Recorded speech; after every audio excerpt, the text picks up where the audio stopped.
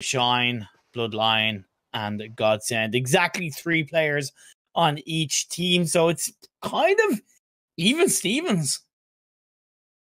I know, even once again. I mean, we had 5 teams with still every single team having 3, but now we're down even further down the loophole.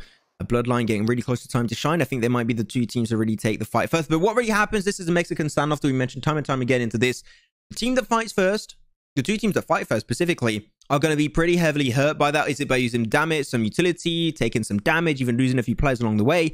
And that is when the 3rd team just not fighting, that's their time to strike. That is the time to try and capitalize on the teams having a disadvantage and take that game away.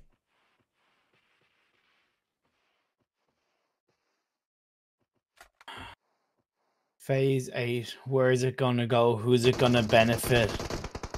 Ooh. Time to shine. Able to find a bit of damage onto Burian. He's got himself a nice little hay bale, and that hay bale is going to give you the edge quite a fair amount. Able to find Swave. Nice, pretty close to going down himself, but Burian, he has been relentless. Such a good amount of spray, but he's going to be actually able to find Swave, confirm that kill for himself. I think at that point in time, confirming kills is not the most important thing. You want to find knocks, because reses in such an open field is always going to be really hard to pull off, so the knocks are the main priority for Bloodline and Godsend as a whole, as they're sending Navi forward to try and get a little bit more information, and a foothold in the circle you might not be able to see on your map actually went over to the west.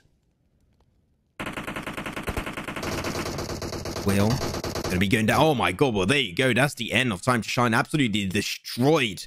There's now Bloodline in this game trying to find information. It's going to be turned into a 3v3. Kapahala on the left side could have a little bit of an advantage, but once again goes back to a little slow approach, and no team was really hurt because of that. So really that doesn't allow Godsend to capitalize on push on this team, as a great molly will be chucked towards Allin.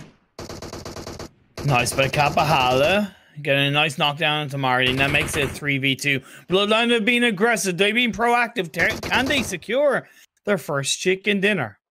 This would be definitely a big time for Bloodline to do it, especially because you've got to be careful. Kapahala on the side, as I mentioned it earlier, right, able to find himself Marley.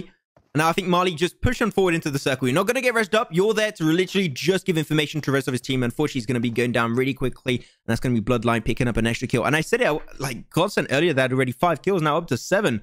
They're claiming quite a fair amount for themselves, so really props to them. Now Bloodline trying to just choke down onto Godsend, make sure they just can't move an inch. If they move an inch, that's going to be 1 pixel out of place, and Bloodline should easily be able to pick up on it. And talking about pixel out of place, they're going to be able to find quite a fair amount of damage onto Reese. Reese goes down. Nice, all in the hands of Navi, able to find himself 1 play on the side.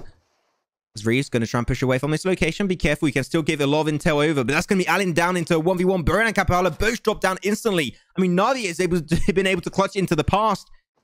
And can he do that once again to take that first chicken dinner away? Or will it be over for Allin? Allin peeks up, and there you go. That's Bloodline. Securing their very first chicken dinner in the full split European PMCO. They were going to get it eventually, and today was the day they get it.